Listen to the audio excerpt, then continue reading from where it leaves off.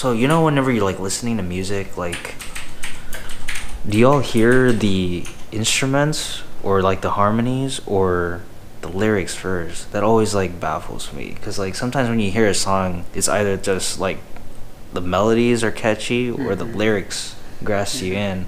But for me, by default, I would hear like the sounds first and then the lyrics come after. But I'm pretty like, there are people who pick up on lyrics like that. I'm just like immediately like, if the beat sounds good, like if the music's good, like I want to see what they're saying. Like music is first for me, definitely. Like on the forcing perspective of that, like from a person that listens to melodies, it's like for example, Biggie on Funk Machine, what's it called, Funk Machine or something like that, Machine the Funk or something like that. So you want to be, the way he raps in that like little song, it matches with the snare and kick. So I would hear lyrics based on the rhythm, and I'll click to it and stuff like that. But the first thing I would hear is just the drums first. So you want to be hardcore with your hat to the back, talking about your gets and the raps, and then it's like you just clicking on those beats, and it's like, yo, and then you just feel the rhythm, boom, and then just going with that. So, but people, they hear the lyrics too, and it's like, oh dang, like, you know, it's like yeah, I listen to the lyrics first, and then I listen to like all the other stuff. I mean, for me, it's lyrics, but that's just because I'm a writer. But like, I'd be interested to hear everyone's thoughts on that.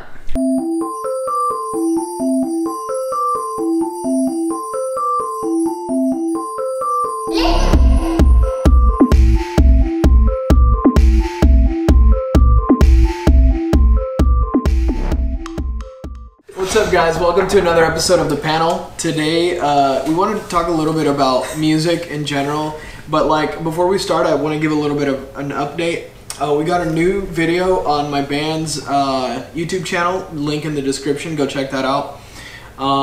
We got some exciting stuff. We're going to be recording an EP soon, so be on the lookout for that.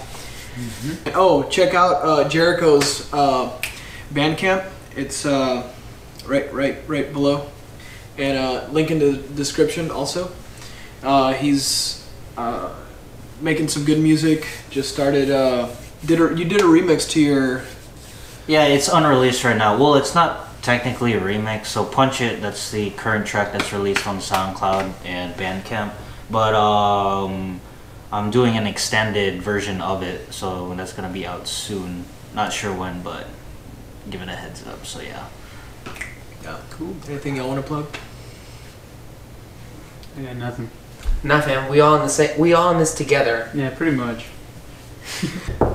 For also, Sean and I are planning on going to New Orleans soon for a.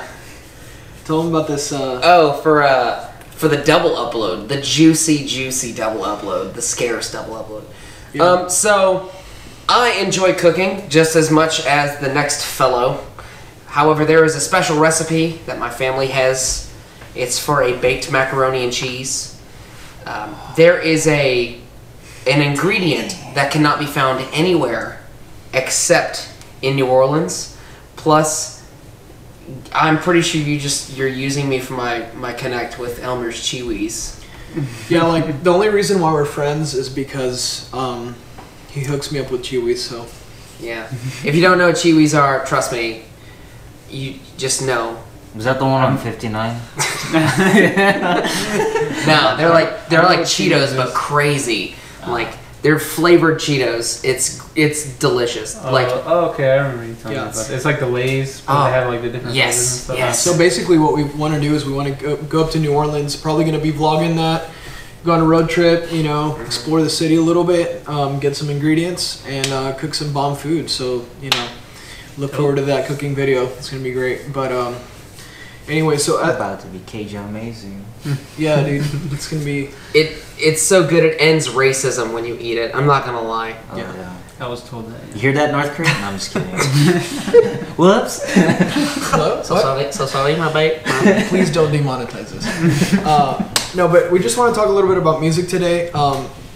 Basically like what makes a good song, or what makes good music in general. First off, Because when you listen to music, it's one of those things that like music has like an ability to move us like emotionally, just like music in fact shapes the way people live. Like you have whole genres of music, like scene kids for instance, like they change the way they dress, they change the way they think, like just their attitudes, like people's attitudes change, people's perceptions of the world change through music. It's such a powerful thing, so like I don't know, what do you guys think like makes like good music in general? The sound, like the way they put it together, like melodies, words, the emotion they put behind that stuff is like, I don't know, I can go like into detail with how like a song is made. Like if I listen to one song, I listen to literally every piece of it, and I can like, I just know it's like distinct. It's just every instrument plays like a message, and I just love that about music. And I just go in depth. Like I listen to a song like 10 times over and over just to understand it like a little more. it. Yeah, just to understand it a little more. Yeah. So I mean, and it also has like the emotion that they put behind it. Well, other than the emotional and connection in the musicality of it, I think there's a part of music that it makes sense. So there could be a piece of music that's beautiful and elegant, and it could have so much soul and emotion to it. But if you don't keep it in the same key, if you don't keep it in the same time signature, if you don't differentiate its portions, if you don't take things into account, that beautiful flower that you have, that art, is instantly just buried by manure. And there are people who like create beautiful works and it's gone in an instant because of just one thing that doesn't work. And to add on to that, like chromaticism, for example, like you have all these notes that can be played, but just because I'm a big believer like in music, just because you can doesn't mean you should. And like just because there's this really cool scale that you know how to do on guitar or whatever doesn't mean you should put it in there. Like it's so much, it goes back to feel for me. Like you have to feel it, and you have to like you said, it has to make sense. And there's sometimes where there's going to be key changes, there's going to be tempo changes or whatever, but does it make sense? Does it fit where the song is taking you? Does it take you on a journey? Does it like take you on a roller coaster ride of emotion? Like how the way that it makes you feel. And that's part of that is delivery. What you were saying about like the emotion, I feel like depending on the genre too, because like if you're listening to classical music, that's like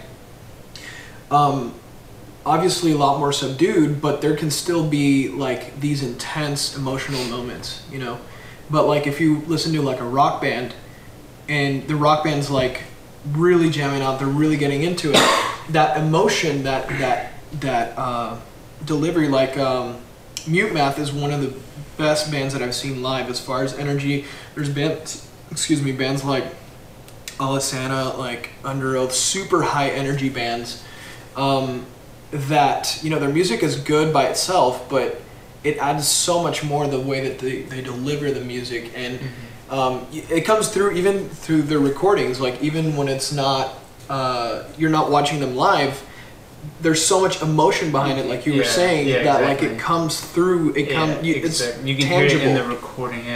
Exactly. So I think that has a lot to do with it. But. Yeah, totally agree. But as far as like a more definite definition when it comes to understanding music, it's like the art in the sense of describing time itself in the now. So like you can gather out all the sounds, all the rhythms in the world and create something out of it, and then that's you syncopate that into a sort of like timing or tempo, and then you have this like thing like, oh yeah. And then like once you get that rhythm going on, then that melody going on, whatever that is, that starts to move people. And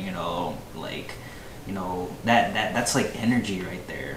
I mean, like speaking of energy, I don't know why we're having like stuff like, it's like music itself, if it was something that's tangible to the point to where you can actually use it something to power the world, and it does, it's very powerful. It is. Sometimes you think like, oh no, we're just gonna rely on solar power, but that's another story.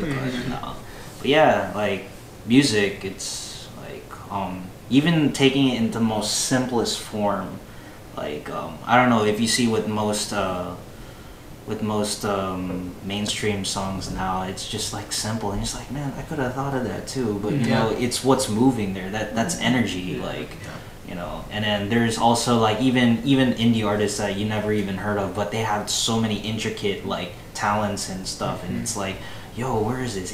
It's one of those little hidden gems that you see and that you have to find, and once you find it, it's like, oh, great. Yeah.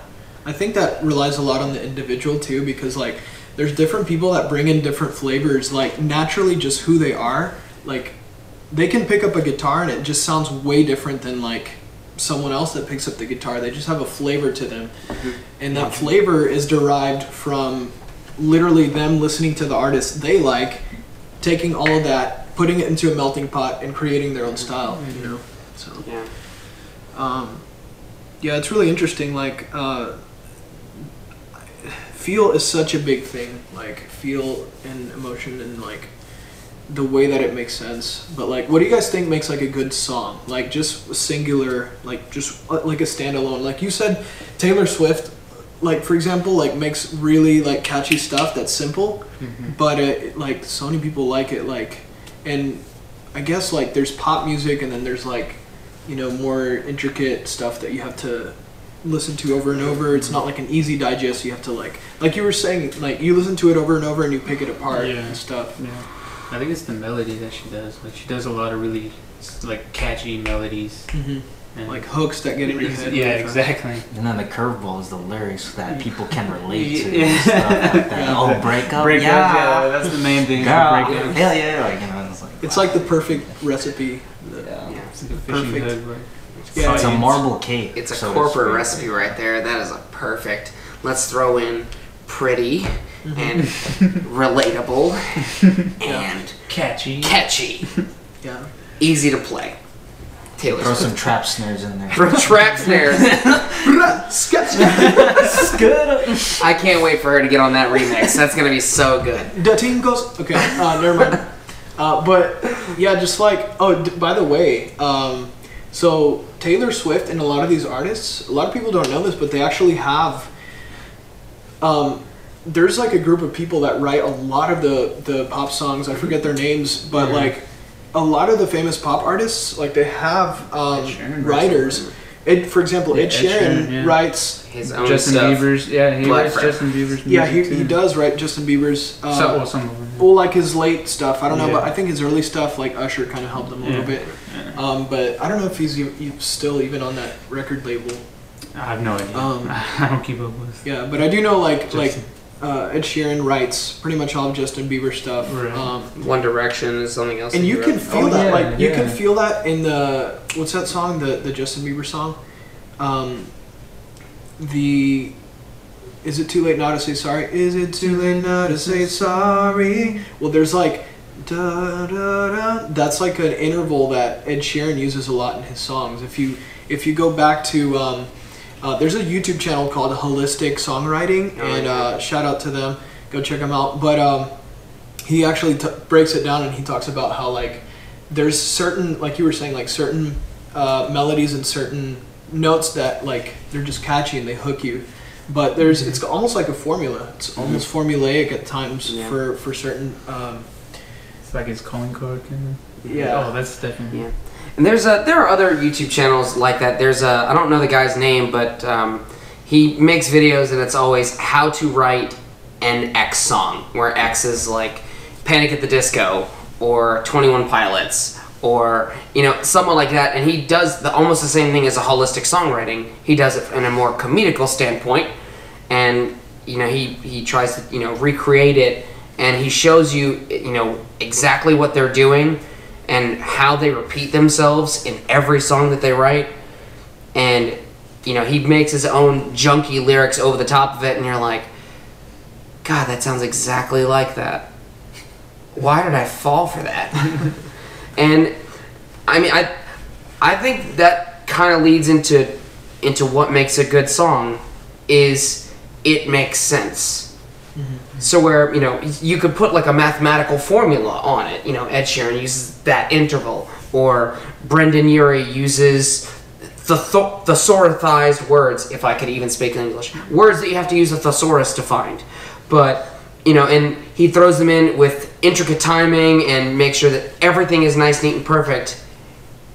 And then everything else kind of follows. Or 21 Pilots, how they switch things up, but it's really kept in the same, like, I don't want to say the same key, but it's the same motions in songs, and you catch it, and once you hear it, you can never unhear it. And I think as a musician and a writer, you come across that as well, where you're like, well, we did this, and that kind of worked. I wonder if we could mold that into something else that will work as well. So I think in a mathematical standpoint, it has to make sense. Yeah. Which is one of the things that I think makes a good song, and with any song, whether it's, you know, corporate or not, it has to like physically make sense in music terms. That's like, you know, in addition to that, you know, that's like if you get reggae, really really moving kind of like rhythms and all that, and then you combine it with the elements of hardcore metal, and it's like, how do you make something of that? I mean, the idea is possible, but if that's something that could be marketable in this sense, like I don't know. It's beyond. But if someone's out there who knows how to do it right, by all means, you're free to do that. But you gotta make it to where people is gonna listen to that, dude. So you'd be like, and that double bass, dude. Oh no. Yeah, Our Last Night actually does a lot of good covers of like any song, like country, rap. Like, like they do a lot of like Taylor Swift. Speaking of, Post Malone, he's a rapper right now, and he started integrating, with this new like rap style, but he's starting to integrate more of like some sort of bluegrass kind of country stuff in there. His next album, he stated, is going to be more country. Yeah, so I was like, Go Flex. I really love that song. Like, I just want to go flex, gold on my teeth and on my neck. Yeah. Man, I'm stone cold to flex, but the squad, I'm still picking up a check. Like, it's still a rap flow, but it's over guitar, and it sounds kind of country, and then they throw in like an 808 snare, and you're like, okay, I kind of hear it. I kind of hear the rap. Yeah, like, something like that made perfect sense. Like when I first went out, I'm like, yo, the production and all this and stuff, that how they mended that, it's like genius. Like, so yeah. And one thing that you mentioned, like for example, reggae. I think one thing that's really huge, just huge to make a good song, to make good music in general, is dynamics. Because just having, like, for example, to, I guess, explain dynamics, what I mean by that is, for example, you have a song that has the same volume, the same intensity, the whole song, it just kind of... it falls flat.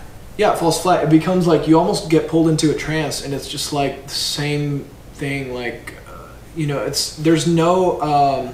It's hard to convey emotion, even when you're really intense. If it's monotone, if it's just one volume, one intensity the whole time.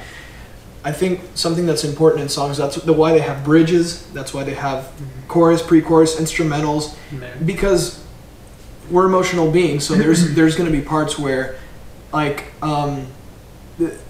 Not necessarily that we're bipolar, but everyone has mood swings, not as drastic as others, but everyone can convey, like, basically having that contrast between, like a really intense section, and then it like comes down and it gives you kind of like a more subdued part, and then maybe it builds back up, like dynamically. Dynamics are so big into a song, and like you said, reggae, like silence. The use of silence in a song is equally as important, in my opinion, to just going. For example, reggae wouldn't be reggae without silence. Jump, jump, jump, jump. That silence right there makes it. And for example, in metal, gent, just have those breaks, like jump. Wait. That makes the genre. You know what I mean? And so like silence is a perfect example of dynamics, and mixing that in, not necessarily, that's what makes a beat. If not, it would just be like a like a sound that just doesn't stop. You know, that's what the way a beat chops up the music, and it creates moments of intensity and silence in a really, really fast manner. So dynamics is so huge. Like just being able to, you know, build a song up, come back down. Like classical music is just so, that's what it thrives on, because there's no, unless they have an orchestra or like a choir behind them, but it's like they're pretty much telling a story with the music, you know. And so like you feel the emotion, the cadences, the flow of the music is, you know, it's going up, it's going down, it's like it's engaging you. And so I think if you know, there's that dynamic there, it creates a good song. You know, you can have good chords, but the way that you present them, the way that you even like Ed Sheeran, you know, he'll play stuff that's like their chorus is really, really intense and emotional, and he's belting it like his voice is just like, you know, really intense, and then the verses are just really soft and just like mellow. And so that dynamic, I think, is a really important thing. Yeah. What about like an album? Like what makes a good album? Well, I think with, you know, an album, obviously every song has to follow that same category. Not every song has to be a banger, or not every song has to be the song of that album, but either they all kind of fit a similar mold. I don't want to use that in a degrading way, where it's just like, oh, all of these are cookie cutter songs. That's not what I'm saying. They all fit nice and neat in a particular like good box. Like, this is my artistry box. This is everything that I think represents me as an artist, or us as artists, or us as a band. And there are people who do like concept albums where their entire album is a theme. Like Logic, he had an Interstellar, you know, an album that was entirely about two people going off into space and their journey. And to me, it's one of his greatest albums. And it's you listen to it, and every single song makes sense, and every single song follows that story, which I think is one of the reasons I like, you know, telling stories, especially when I do any kind of like songwriting or writing the book that I'm currently doing. I like the idea that it follows a structure where the structure is a story, and it is a beginning and middle and end. And I think not only does an album have to do that, I think each song has to do something similar to that. And when you compile those together, it makes a good album. Yeah, that flow, that rhythm, that the way that you tell a story.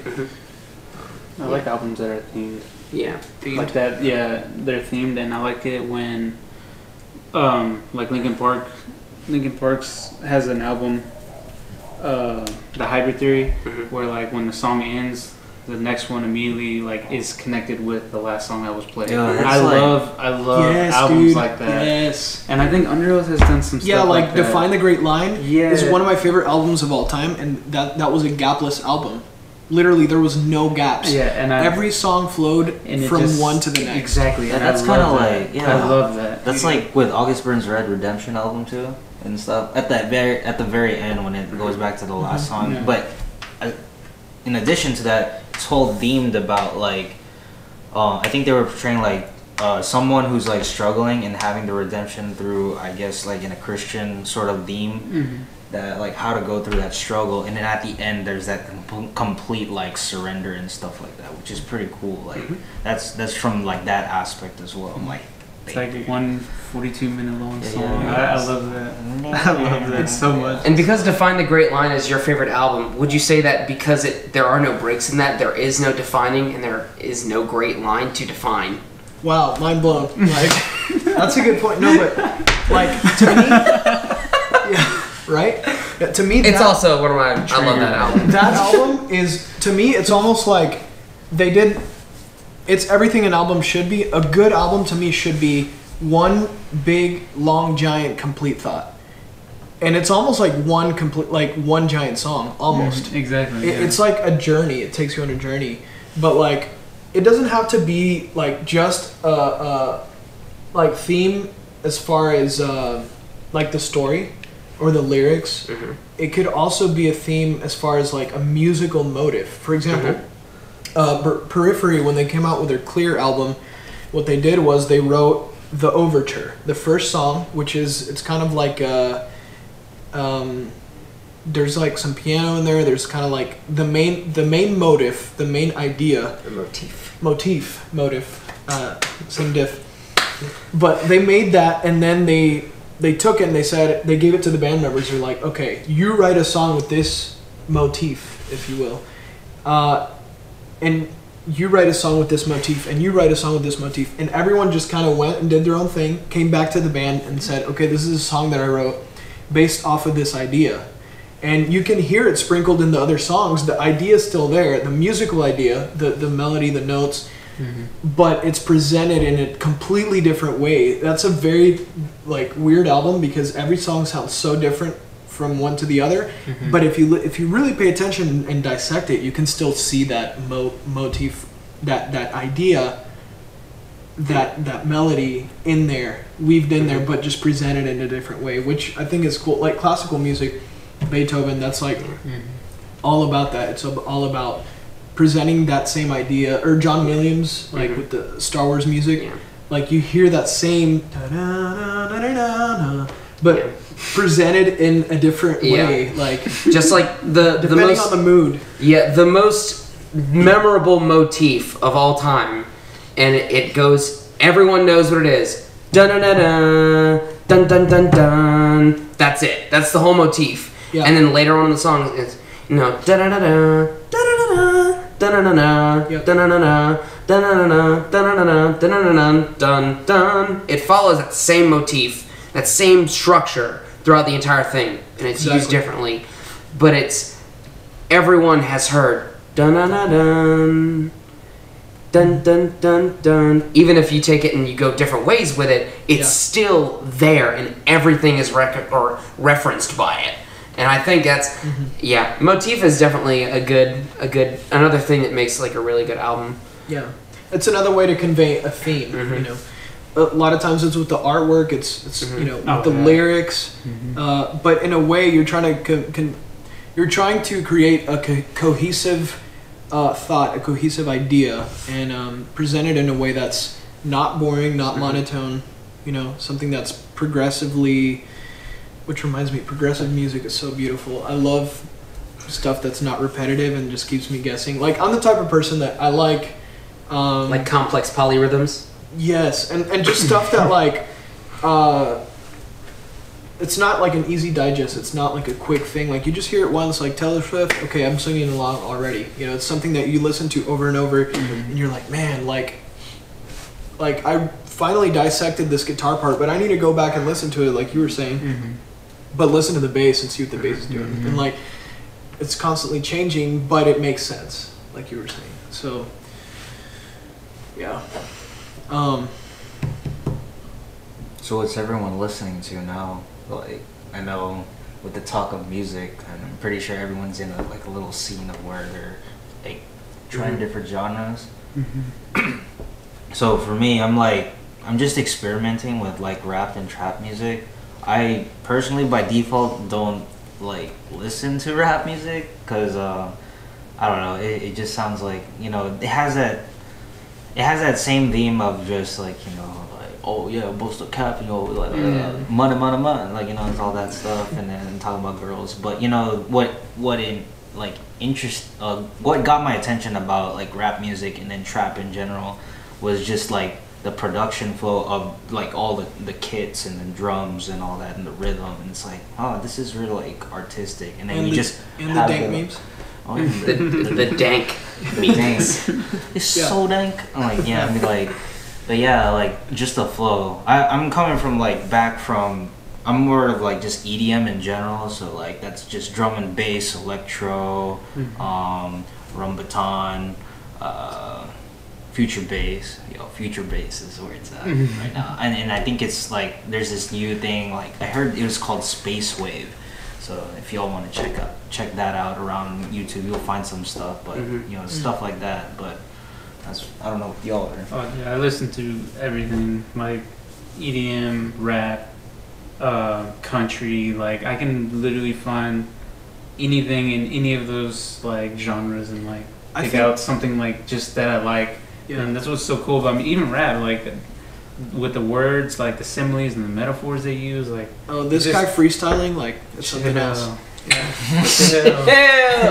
I know, but I think all of us are pretty like cultured as far as we listen to a lot of different genres. But like, I guess like what you were saying, like what are some like albums that you're excited about, or what some bands that you're excited about right now, like, or an album that's about to come out that you're just like, yeah, dude, can't wait. Bands. I mean, I tend to listen to Silverstein a lot. Like Silverstein's my favorite. I like Our Last Night. Mm-hmm. I listen to A Day to Remember, Pierce the Veil. Like, I just like I tend to lean towards like metal, double bass and stuff.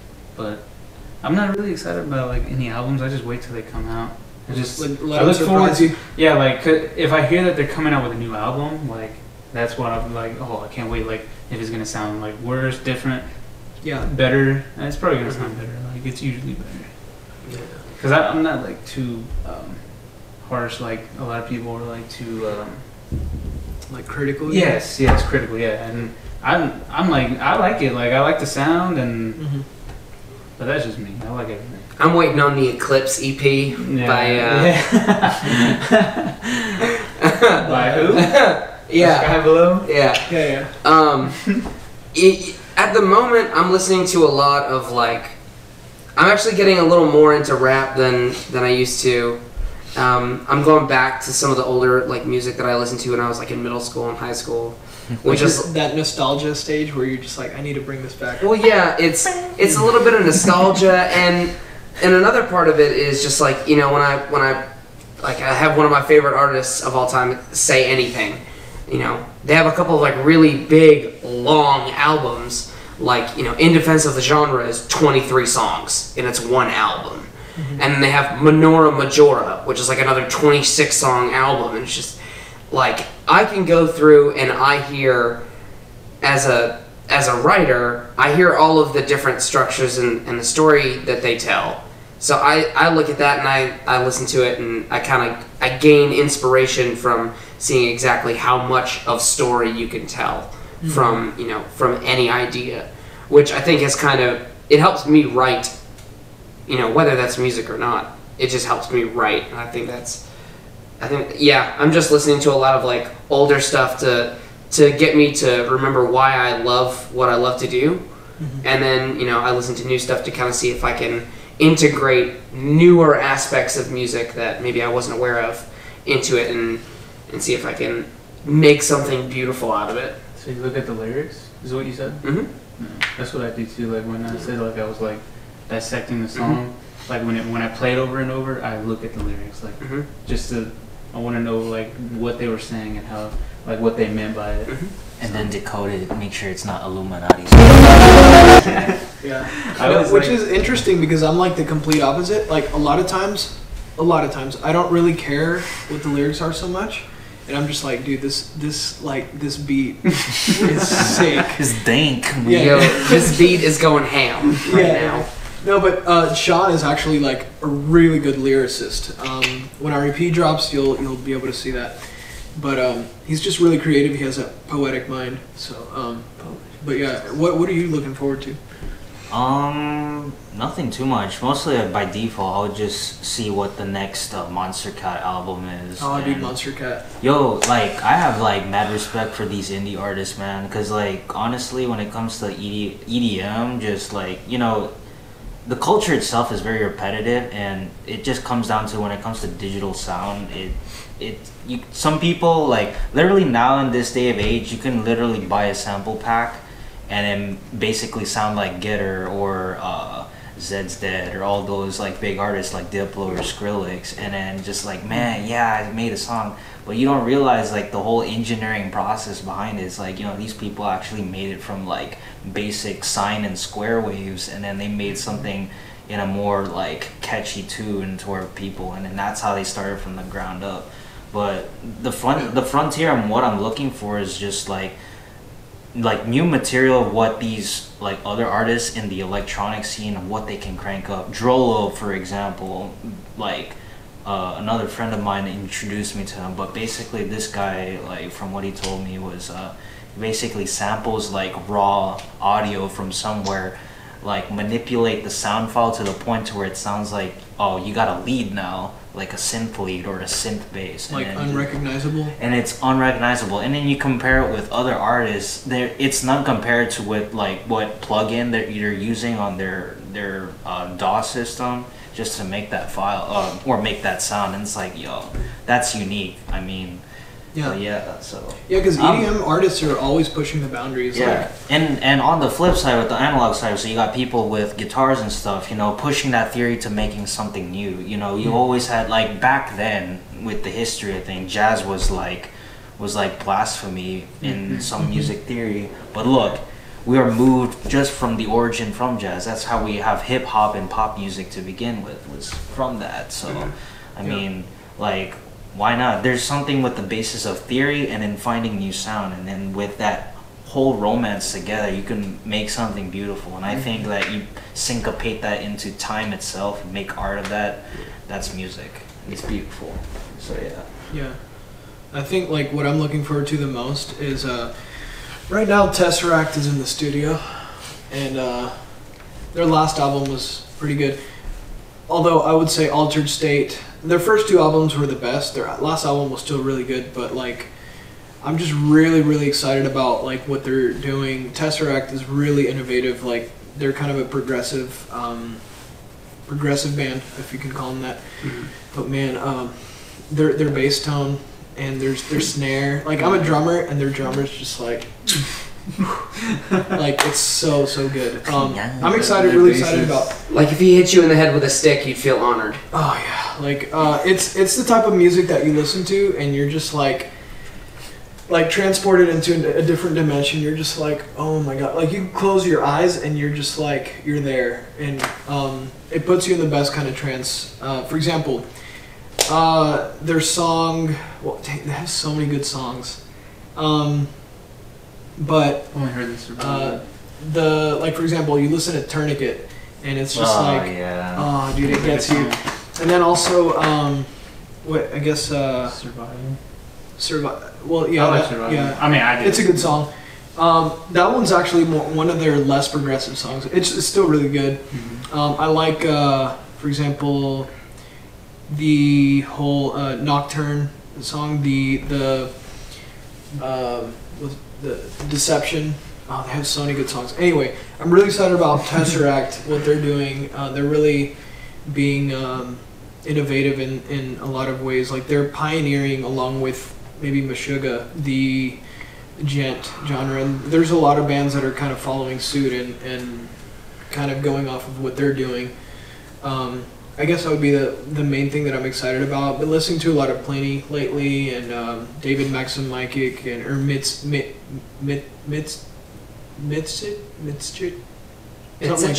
Micic, that's what it is.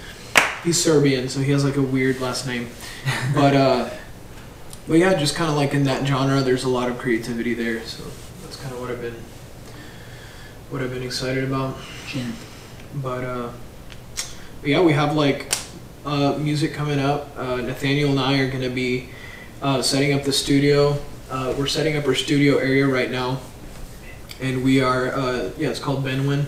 We are currently, we're going to rip off the floors, put in different floors. We're going to paint the walls, put sound panels on the walls, and just kind of condition it a little bit with isolation, a little bit with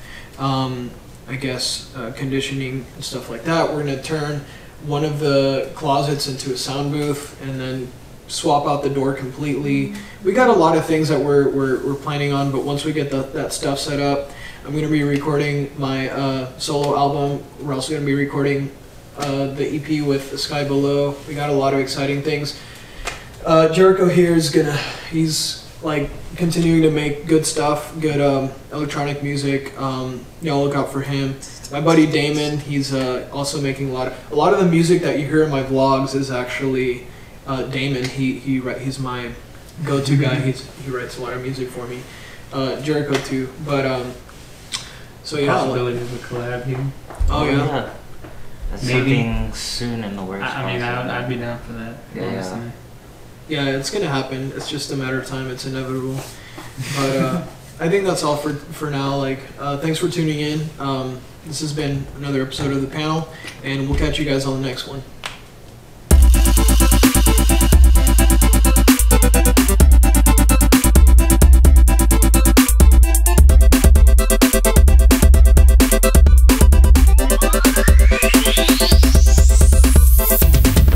Caller number 1, you are live on the system. Go ahead.